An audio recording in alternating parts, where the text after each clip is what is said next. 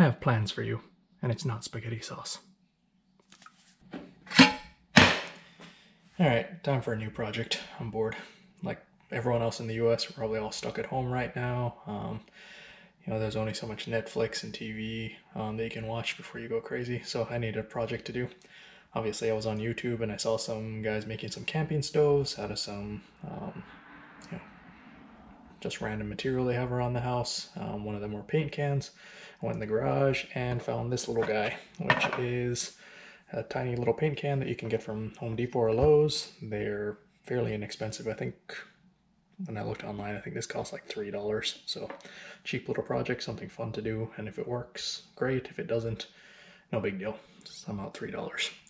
On top of that, I also made a little soup can, which, you know, probably being stuck at home right now, we're eating a lot of canned food, so I think this is a tomato can actually.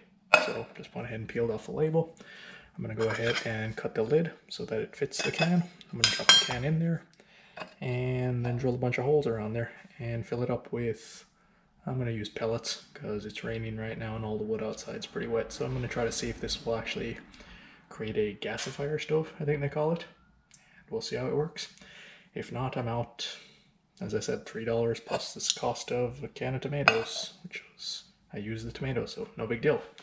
Alright, we're gonna go ahead and get started and let's see how this turns out.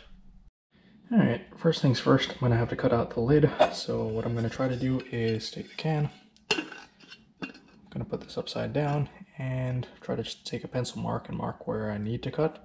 I'm actually gonna cut that a little smaller than I need to, just so that I have to force fit the can in there. You know, you can do this in a variety of ways, tin snips, you can use a Dremel, you can use an angle grinder if you're really skilled with that. I'm going to go ahead and use a lathe. Probably a bad idea to use a lathe, but I haven't used the lathe in a long time, so I'm going to go ahead and try that. So, wish me luck.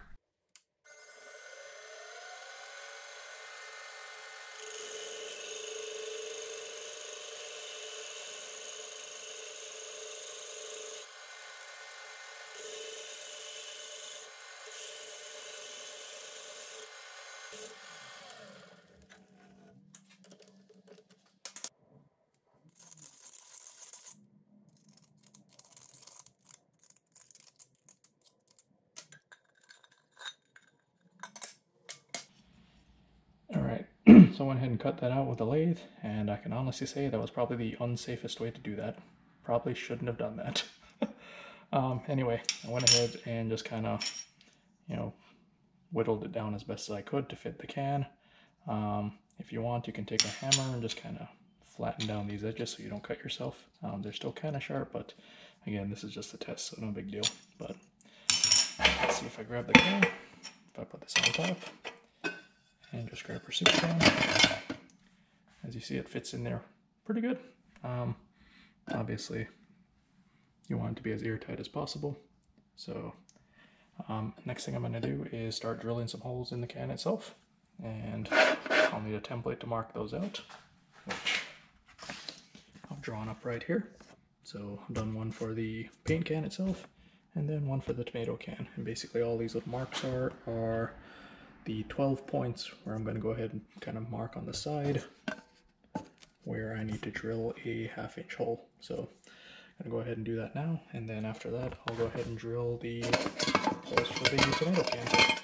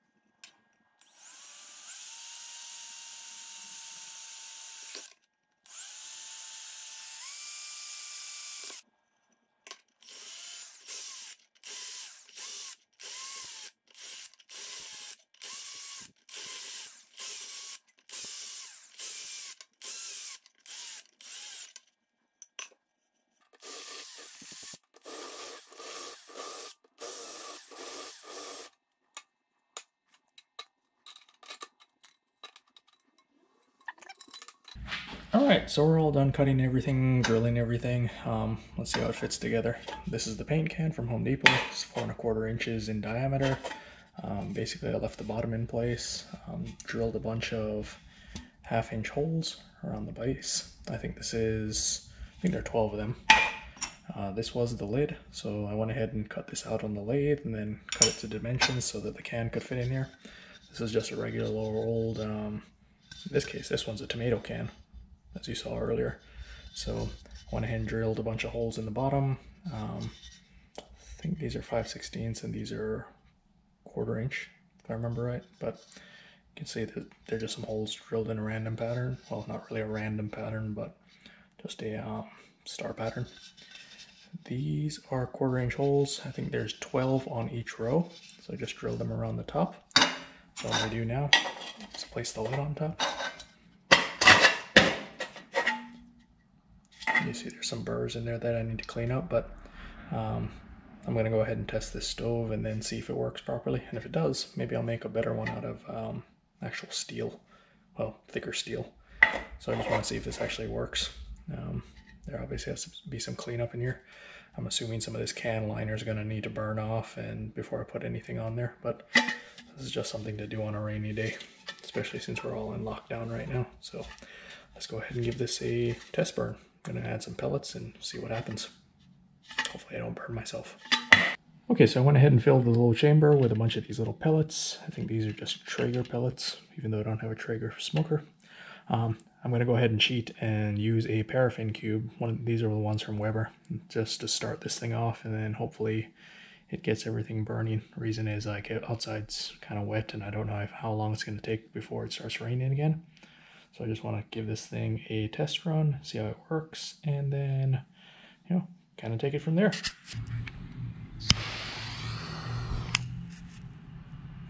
Okay, we're going to wait until that burns off and then see how it works. Alright, so the paraffin burned off a long time ago. This thing's been going for about 30 minutes. It is just been burning the entire time, which is pretty cool. So I think that this is a successful test. I don't know if you could actually cook on this though. It's not as warm as I think it could be, but you can definitely keep a tent warm or keep your hands warm if you wanted to, and it burns for a really long time. I think if you modify the design a little, it would probably work a little bit better, but I'm pretty happy with it. It's a cool little test and just something fun to play with. So outside of that, I think that's pretty much it. So I'll leave you with some shots of this thing burning.